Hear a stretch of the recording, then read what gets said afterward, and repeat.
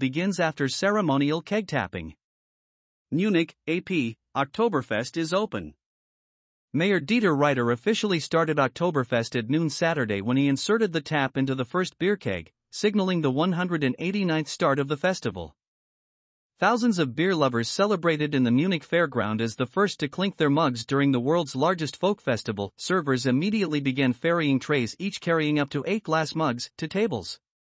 Revelers started clinking their mugs and taking deep gulps of beer in the stuffy heat of the tent. The celebration runs through October 6 and 18 large tents covering the Versailles fairground. This year's festival includes stepped-up security in the wake of a deadly knife attack in Solingen, a city roughly 470 kilometers, 292 miles, northwest of Munich.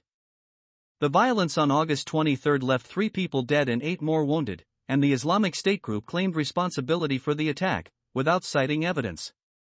As a result, organizers added metal detectors to the security lineup for the first time in Oktoberfest's history, but said there were no concrete threats. Tens of thousands of people lined the streets early Saturday to watch the opening parade as others raced to claim tables inside the tents. They gossiped, played cards and walked around the fairgrounds to check out the food options and amusement park rides to kill time before they could start drinking. Revelers sprinted through the fairgrounds at 9 a.m. as soon as the entrances opened, despite security officers' attempts to keep the procession orderly. They laughed despite the morning chill. Someone could be heard shrieking, "Why are we running?"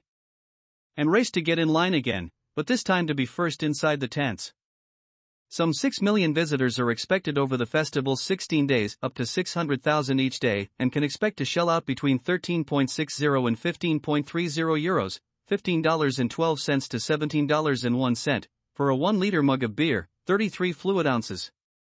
This year's prices are roughly 3.87% more than in 2023. Michael Kaslitz, 24, was born and raised in Munich and has attended Oktoberfest for years.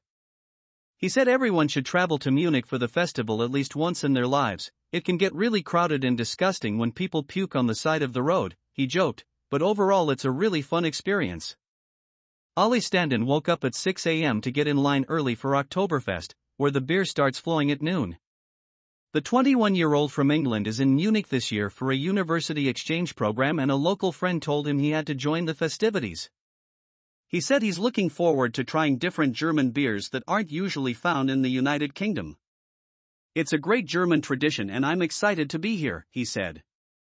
The event was skipped in 2020 and 2021 as authorities grappled with COVID-19, but returned in 2022. The first Oktoberfest was held October 17, 1810 to celebrate the marriage of Crown Prince Ludwig of Bavaria to Teresa of Saxony. The venue, a meadow on the edge of Munich at the time, was called Versailles to honor the bride.